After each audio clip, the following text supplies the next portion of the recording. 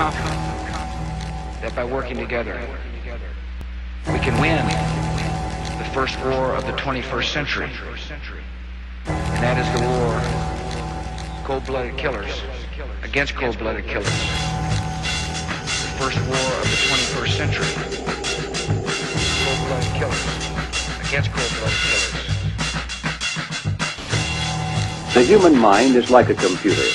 No matter how efficient it may be, its reliability is only as great as the information fed into it. If it is possible to control the inputs of the human mind, then no matter how intelligent a person may be, it's entirely possible to program what he will think. And yes, it's even possible to program people to laugh at the mere mention of the word conspiracy. Using television is the prime example of how mental programming and mind control works. Television is the most powerful weapon of psychological warfare in history. And yet television, for many people, is a member of the family in the household. Why don't we do this? Why don't we look at all of those options? You know what really bothers me about your position and other positions? There's a movie called Loose Change that asserts hundreds, if not thousands, of Americans colluded to kill their fellow citizens on 9/11. That Al-Qaeda didn't attack us. We essentially attacked ourselves. This fairy tale ranks up there with the Holocaust deniers on the vicious scale. We are living in a virtual reality. We're living in a totally controlled environment, an environment that has been created by mass media. Now, many people, especially young people, accept unquestioningly the reality that is presented by the media.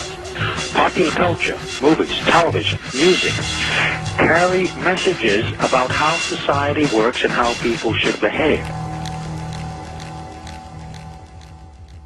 The ultimate control is to control people without their conscious awareness. Again, television is a prime example. Think back to whenever you have observed young children or older adults sitting, watching television. They have this glassy-eyed, vacant look in their eyes because they are in a trance state, in a hypnotic state of mind. Now, as Charlie Sheen ranting like a lunatic about the September 11th attacks, now word comes that Sheen will be narrating a new film about 9/11 conspiracy theories. Joining us now, nationally syndicated radio talk show host Mike. People think that hypnosis is some mysterious, esoteric thing, and it's not. It's just simply a mental transaction in which a person has focused their attention. They've stopped being critical, and they're more open to suggestion. If someone is looking for people to hypnotize, they know that 85 out of 100 are going to be able to go into some level of trance. Hypnosis is a natural way of inducing a trance-like state, and we all have the ability to enter into trance. At many times during every day of our life, we slip into trance-like states where we become absorbed in watching the television. The first order of business for a propagandist or an advertiser is to create the circumstances that will induce a state of mind that is favorable to the reception of their message. And that state of mind is the hypnotic state of mind, making television extremely important in this whole process of creating a unified mindset among the entire population.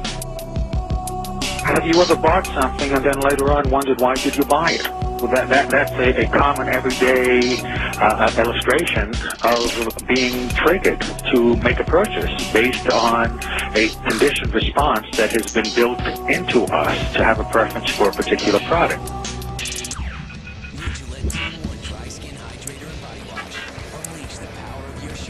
That is the whole point of programming, whether it be by an advertiser or a propagandist. There's really no difference between the two.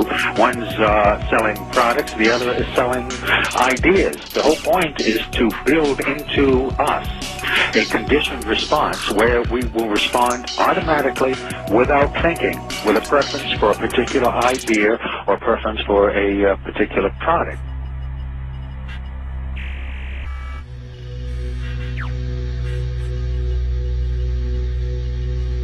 If you think about it, whenever you hear news broadcasters speak, you realize that their speech pattern is similar to the pattern speech of a hypnotist.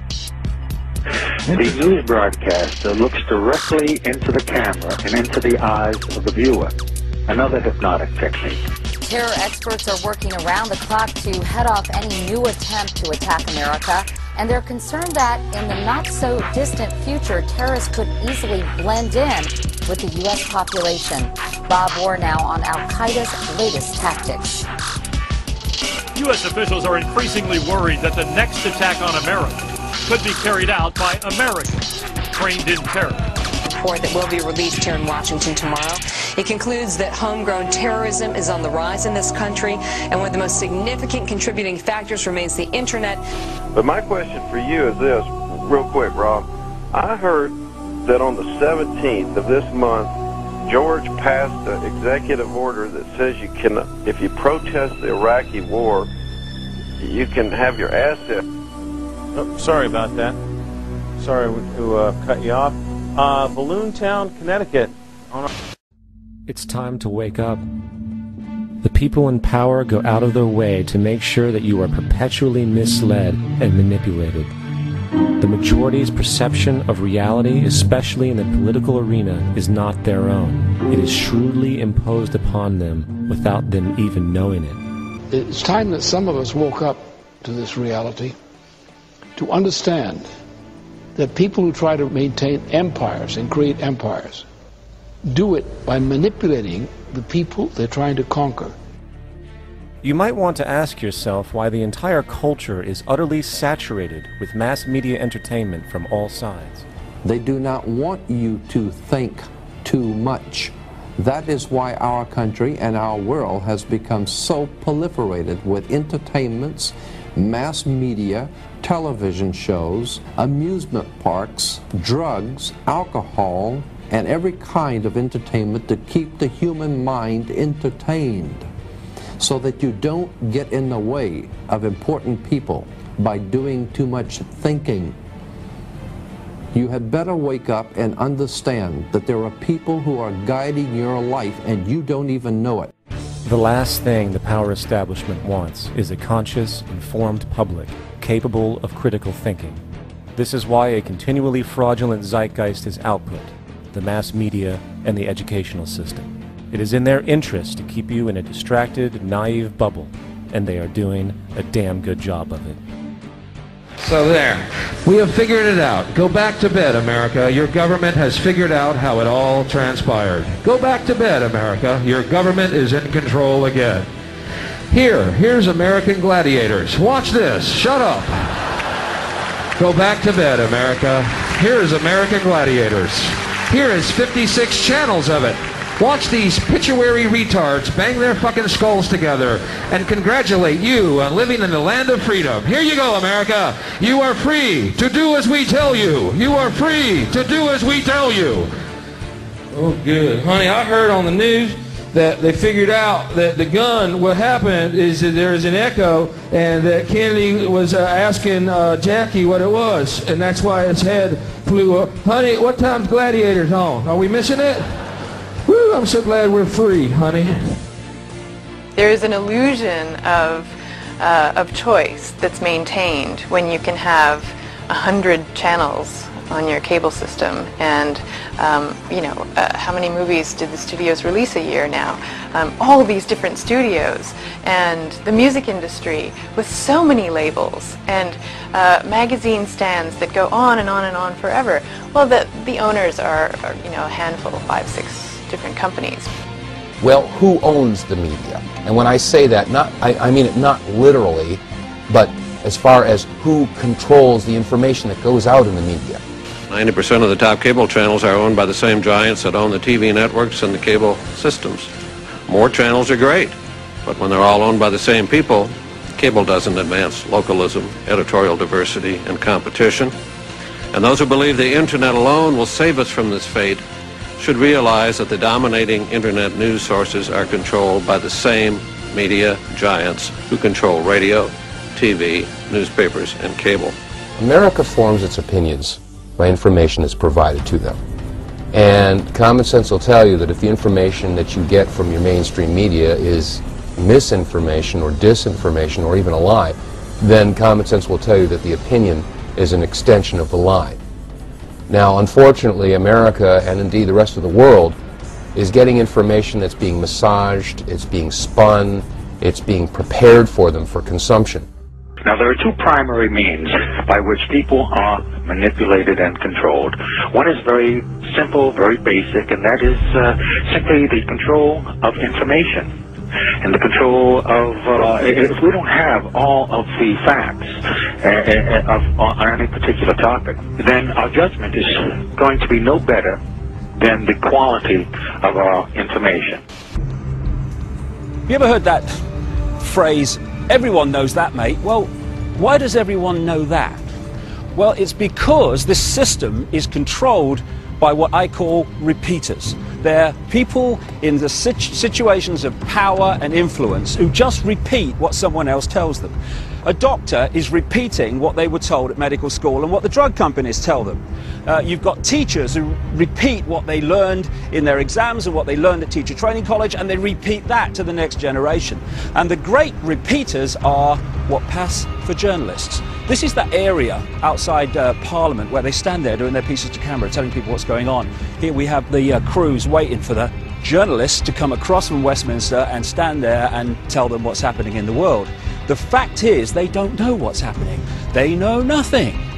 So, this is what they should be saying if they were telling the truth. Now over to Westminster for the latest news from David Icke. Thank you, you. Well, I've got to be honest, mate. I haven't got a clue what's going on. I tell you what my job is, right? I wear a dark suit, not normally, but, you know, I'm playing here. And I'm come over from there, and I tell you what they've told me is going on. And I deliver it as if I know what's going on and it's really true. I've got a clue if it's true. But they tell me, and they wouldn't lie, would they? I mean, would Tony Blair lie about what's really happening? Would George Bush, please? I'm a journalist, trust me. And so, what we call news, what you get paid a lot of money for reading AutoCue about, is merely propaganda that they have told me and I tell you. David Icke, BBC, ITN, CNN, CBS, Sky News, Westminster. The greatest form of control is where you think you're free when you're being fundamentally manipulated and dictated to. One form of dictatorship is being in a prison cell and you can see the bars and touch it. The other one is sitting in a prison cell but you can't see the bar, you think you're free. What the human race is suffering from is mass hypnosis. We are being hypnotized by people like this. Newsreaders, politicians, teachers, lecturers.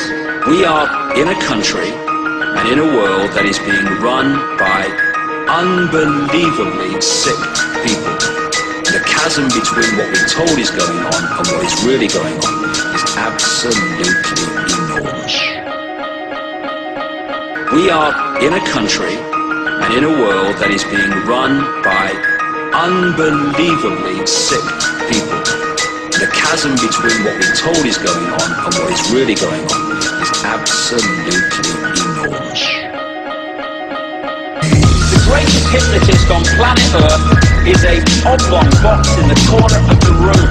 It is constantly telling us what to believe is real. The greatest hypnotist on planet Earth is a oblong box in the corner of the room. It is constantly telling us what to believe is real. If you can persuade them that what they see with their eyes is what there is to see, you don't. Because they'll laugh in the face of an explanation that portrays the bigger picture of what's happening. And they have. You can persuade them that what they see with their eyes is what there is to see, you don't. Because they'll laugh in the face of an explanation that portrays the bigger picture of what's happening. And they have. You can persuade them that what they see with their eyes is what there is to see. That what they see with their eyes is what there is to see, you don't. Because they'll laugh in the face of an explanation that portrays the bigger picture of what's happening.